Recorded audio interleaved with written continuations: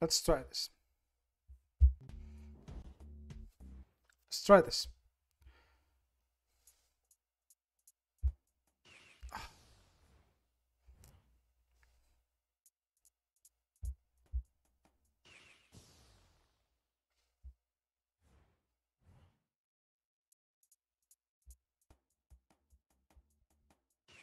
Nope. This is terrible. This is terrible.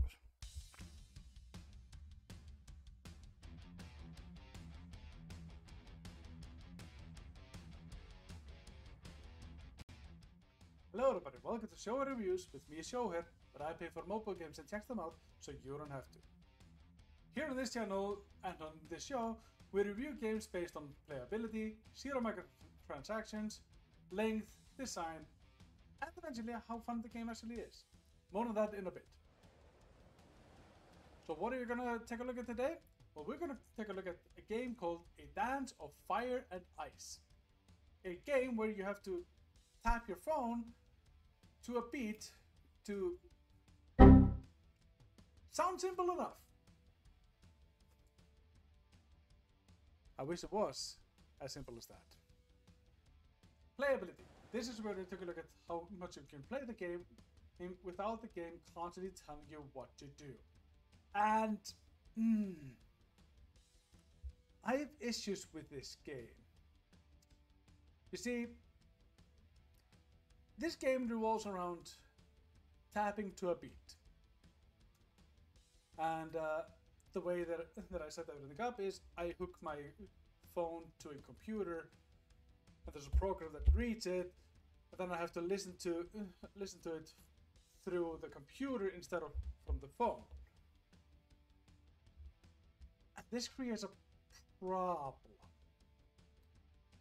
because when you have a game designed about tapping to a beat and all of that, then yeah, it's really hard to record it. So I couldn't get very far. So because you have to calibrate, like, this game revolves around calibration, how good you are at calibrating to actually, play the game. Fair enough. But there's a problem, and I'm gonna get into that in the design phase. But there's a problem with that. It doesn't necessarily tell you what you're supposed to be calibrating with. Like, are you supposed to calibrate with the line that is shown, or to the beat? What's part of the beat?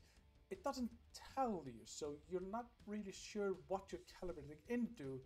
So you're constantly going back into the calibration to try and calibrate it to make the delay not be that terrible. This becomes an issue. So in regards to playability, I'm gonna have to knock it down a little bit. I'm gonna have to knock it down to a 3. Zero microtransactions. This is where they look at the in-game store and/or ads based on the price that we paid for it. And I paid €1.50 for this, and that's it. You just purchase it, you play it, and yeah, that's basically it. No interruptions, nothing, no cash up or anything like that. You just purchase, download, play. That's it. So in that regards, I'm gonna have to give it a 5. It's, yeah, we love it when the games do this, so you have to reward it. Length. This is where I take a look at how long the game appears to be, and or how much replayability you can get out of the game. So this game costs €1.50, which is somewhere close to $2. And it has 12 levels. Each level has sub levels then within that, or at least that's according to Google search. I gotta admit, I didn't make it that far. And yeah, it's actually pretty solid in that regards, based on the fact that it costs €1.50 just under $2. I think it's like $1.80 or something like that. Then yeah, I would say you get, that's quite a decent amount of content in the game. So I'm gonna have to give it a 5 for that. Design. This is where they took a look at the design of the game, art, music, background music, all of that nonsense. And yeah, obviously you can't do much in regards of background music and stuff like that because you're trying to listen to a beat and tapping based on that. Or at least that's what I think we're doing. Or maybe we're just watching the line and, you know, tapping based on that. Either way, you have to calibrate the tapping before you actually go in. And this is a major, well, okay, I'm not going to say it's a major flaw, but it could be explained better. Because you have no idea what you're supposed to be calibrating to. Are you supposed to be calibrating to the line that you see on screen and it's a visual thing with the beat in the background to kind of help you along? Or are you supposed to listen to the beat, but then again, which parts of the beat are you supposed to be listening to and calibrating to? It doesn't specifically say that, it just tells you how good or bad you're doing, and you're just gonna have to try and figure it out yourself. And there becomes the problem. Since you don't know how to calibrate it, the entire game just falls flat because of that. So, I mean, it does look good, but at the same time, you have all of this flashing in your eyes, so I guess that's to distract you while you're tapping and stuff like that. I'm torn on this. I'm really torn on this. So, in design phase, I have to give it a 3. Let's go middle of the road, 3. I mean, middle of the road is 2.5, so that's a little bit better than average. So 2.5 feels harsh because it does look good, and if you can manage to get it synced correctly and all of that, then it is a fun game. But yeah, we're going 3. We're going 3. That's fine. Fun. This is, well, how fun the game actually is. And I may be affected a teensy bit because of the calibration issues that I had.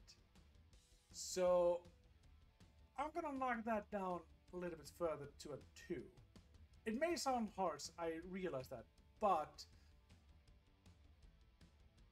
no, there's no buts. It's just, it is harsh, and it's mainly because of the calibration issues.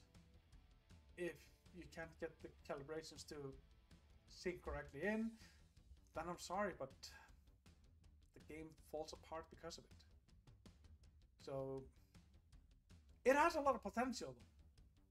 If they would just fix that issue, then yeah, that would be great. So overall, this game gets 18 points out of 25 available, meaning that it gets a 3.6, which we're gonna knock down to 3.5. So yeah, I think that's fair. It's not horrible. It has a lot of flaws. It has the potential to be a whole lot better. But in this current state, when I was recording and playing this and reviewing this, then yeah, I can't justify giving it a higher. So yeah, 3.5. It sounds fair. So that's it for today. Don't forget to like, share, subscribe, all of that nonsense, and I will see you in the next episode.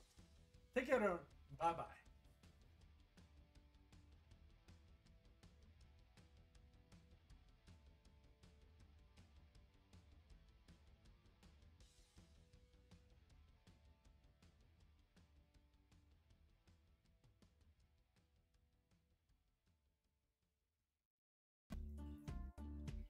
Am I the only one?